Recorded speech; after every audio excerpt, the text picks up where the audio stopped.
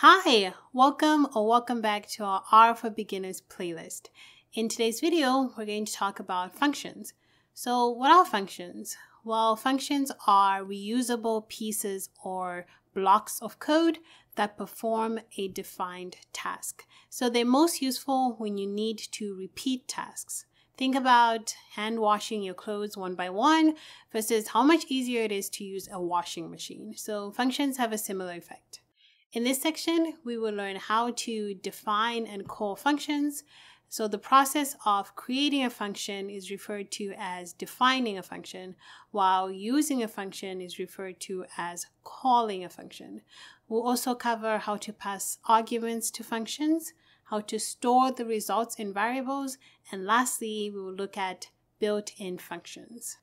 So with washing machines, you need to make or buy one before you can use it, right? So it's the same with functions. You need to define a function before you can call it. So the first thing we're going to do is learn how to define a function. All right, so to define a function, we need the following syntax. I'm just going to write it down here. Write the word function, and then parenthesis, and then a curly bracket. So I'm just going to hit enter twice so we can have some space, and then I'll do the closed curly bracket. So this is part of the function that always stays the same. That should always be exactly as I typed it. But inside this parenthesis, you have, I'll just name it here, functions body. So this is going to be all the code that your function needs to run. So you don't write the function's body here, it's just you fill that in with all the code that you need. But as is, with a function not being assigned to a variable, we can't really reuse it. So what we're going to do is assign this to a variable. So it's the same as what we learned a couple of videos ago. We have the assignment operator, and then I'm just going to name our variable the function's name. So this is complete if your function doesn't take any arguments. But if it does take arguments, then inside the parentheses there, you could have different arguments. So we've got two, or I guess multiple arguments in here, and they're all separated by a comma. So if you like math, a lot of this is probably familiar to you because functions in math are pretty similar to functions in programming here, and you probably know what arguments are. But for everybody else, let's talk about arguments. So arguments are values or data that a function can take. And in more technical terms, arguments are inputs that can be passed to a function. So as we've seen, functions can have no arguments or they can have multiple arguments. You just have to separate them by a comma here. So that's most of what you need to know about defining a function. So let's see an example. I'll add in our chunk here. Here we go. And I'll just put a comment to say definition, just so we know what we're doing. And I'm going to create the power function, which exponentiates the number that you give it. So I'll simply name it power, and our variable assignment, and function, and then parentheses. So we are going to give this function something. We're going to give it arguments. So I'll name those arguments. We'll have base number and the exponent. So those two arguments. And then we'll have our curly brackets, and I'm going to hit enter on my keyboard so we can get some space there. And we'll have base and the exponentiation sign, and then exponent. So that's our function here. And let's run it. And we see it in the environment now. It's been created, and it says it's a function with these two arguments, base and exponent. So in this function, we've defined these two arguments, base and exponent. So they're actually just placeholder variables in here. You get to fill them in when you call this function, and that's our next step. Let's call this function. So to call a function, you just need to type the function's name and then parenthesis. So if we don't have any arguments, we're done. That's it. You just write that, run, and you're good. But if we do have arguments, then you have to put in the data inside the parentheses. So let's say data 1, data 2, and so on and so forth, right? So when you write it like this, R is going to assume that data 1 is supposed to be put into argument 1 and data 2 into argument 2. So it keeps that order there. But if you don't want that to be the case, and sometimes it's like so many arguments and you don't exactly want to remember the order, you just know that this is supposed to be that. What you can do, I'm just going to copy and paste this underneath so we can see the difference. What you can do is say arg1 is going to be replaced by data 1 and arg2 is going to be replaced by data 2 and so on and so forth. And you can even like go here and have argument 2 here instead, and argument 1, the order doesn't matter here because you're actually specifying that this data is going to be passed to this argument. So yeah, let's see an example with our power function. We'll actually need to add an R chunk here again. Right, perfect. So let's try power 2 and 3. So this is 2 to the power 3, so that should give us 8. Yep, great. Gives us 8 here. And let's do power maybe 3 and 2 to see that it actually maintains that order. So this should be 3 to the power 2, which is 9. So we should get 8 and 9. I'll just scroll up a little bit here. Right, 8 and 9. And let's try the other syntax here. So power, and we'll say base is equal to 2 and exponent is equal to what do we have here? It's covering it, sorry. 3. There you go. And let's try it again. I'll just actually copy. No, it's okay. I'll type it again. Power, and then instead we'll say exponent is equal to 3 and base is equal to 2. This should give us the same value as this and also this. So we should have 8, 9, 8, 8. And let's run it. Perfect. This is most of what you need to know about defining and calling functions, but there's still a couple of things that we should discuss. So number 1, notice that we got all of this output from our functions. So all functions return data or a value to us. And the default is whatever the last expression is in that function body, that's what it's going to return. And for us, we just have one expression, so that's what we're going to get. We're going to get our base to the power of our exponent here as defined in our function. So if a function returns values or data, then we can also store those values or data in a variable so we can use them. Because right now we're just displaying them to the screen, but what if I need to do like a lot more with them? So let's do just that. We'll add an R chunk again, and we're going to create a variable. Let's name it 2 squared, and we'll assign it power. Of course, that's going to be 2 to the power 2. And if we run that, we'll see from our global environment that we now have 2 squared as 4, and we can use that 2 squared in whatever way that we want. You know, we've talked about variables, so I won't really go into detail on that one. But besides just storing it in a variable, you can use the function as is. So I'll add another R chunk here, and I'll just copy this because I'm a bit lazy. We say power 2 to the power 2, and then we'll also multiply that by 2. We should get 8. Yeah, perfect. So we can still use this as a number as well. Is going to first evaluate this power function and get a 4, and then that's going to be 4 times 2. So there's also a little bit more that we should learn about arguments. So the first thing is default arguments.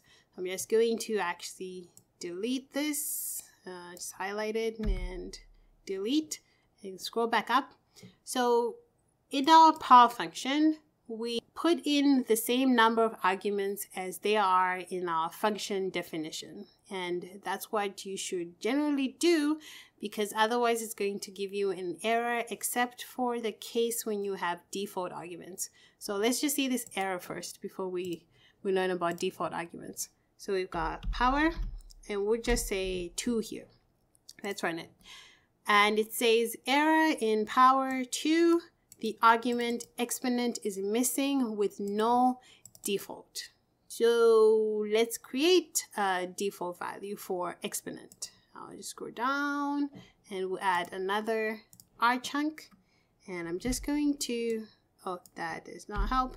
We go back up here and we're going to copy this and paste it down here. So it's a very simple add. All you're going to do is to go to your exponent argument here inside function, and then we'll say equal, and we'll set a default value. So I'm just going to put 2 here, so it always just squares it. And that's it. Let's run it so we can overwrite the power function that we just made. And if you go to the global environment here, you see that it says base, and then it says exponent equal 2. So we now have a default value for it. If we run, I have to add another R chunk.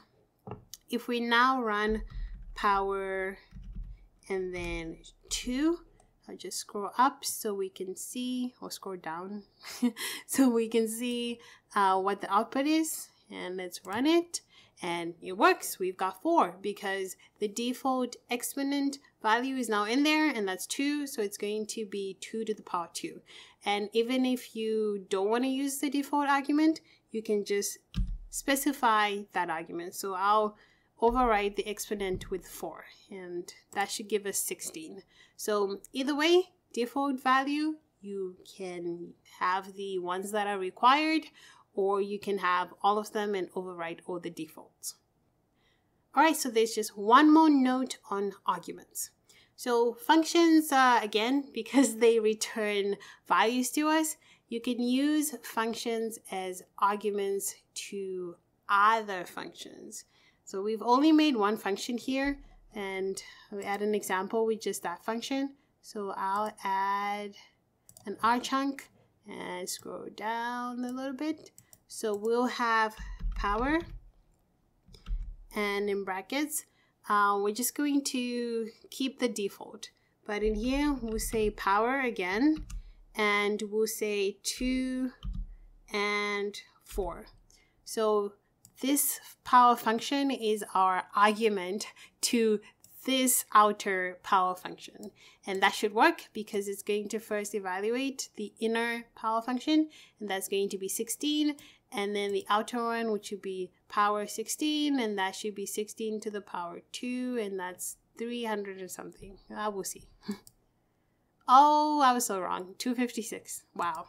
But now you know like quite a bit about defining and calling functions, which is awesome. But you don't always have to define your own functions. That's a good thing. That's a good thing, because the best code is always the code that someone else wrote. So R has a lot of these built-in functions for us that we can use without having to actually create them.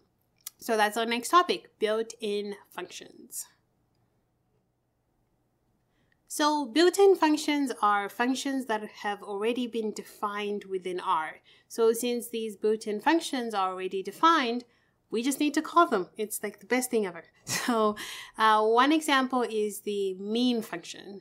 So let's see that in action. I'll add an R chunk, and it's named min, and we have to add a couple numbers, so I'll do 2 and 4.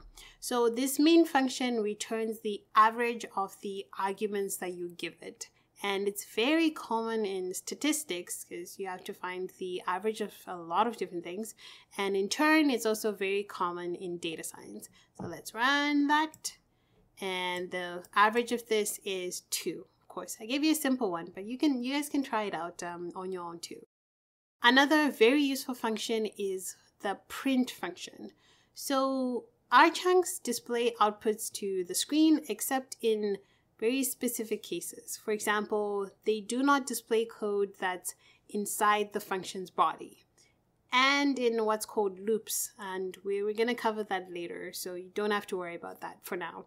So this is when you can use the print function.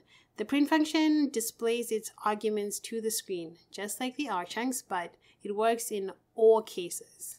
And not to continue to repeat myself, but it works particularly inside functions and inside loops.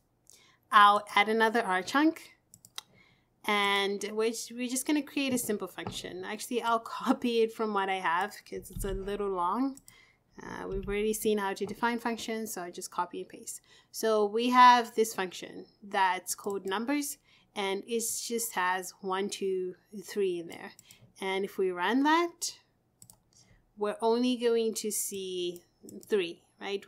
It's only going to display the number that it returns.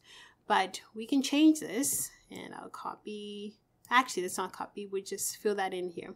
So we'll use the print function here with the argument as 1 first, and then the print function again with the argument 2. And this time, when we run it, we're going to see all 3 numbers. So this is really, really useful when you're debugging, because when you write this like long function that has many, many lines of code, and it's only like the last thing that is going to be displayed, how do you know where something is going wrong? So that's when you need like the print function. You can print every little step that you want to print, see the output for each step, and then you can determine, okay, this is the point where things went wrong, and then you can correct it. I think this is like the most used function in programming for probably all the languages. They don't all call it the print function, but something that does the same thing is very, very popular. So the last one that we should cover is the return function. So the return, if you remember from a couple of minutes ago, I say that functions return values to us. So in other words, they give us some output, but it's only the last evaluated expression. But you can use the return function to return whatever you want inside the function. So I'll give an example here with our numbers function. Actually, let me go back and just copy that again. And we'll create another R chunk, and I'll paste that in. So we've got print here, print there, and we've got 3. So what it's going to return always is 3 here. And how do we see that? Let's add another R chunk, and we'll create a variable for this so we see what's stored in it. So what's in here? So we're going to assign numbers. Oh, oops, there we go. Numbers there. And I'll just delete this because we're calling it anyway. So let's run that.